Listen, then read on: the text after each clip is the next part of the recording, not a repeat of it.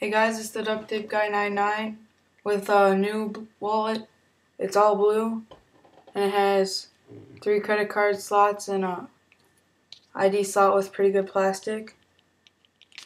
It's a baseball card holder and pockets go in all the way and all line up straight.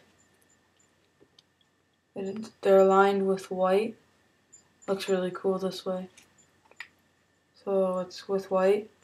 And then the ID slot has a blue and white background and has extra at the top so it's not going to fall out, and just a standard billfold. So there's that wallet. It's all blue.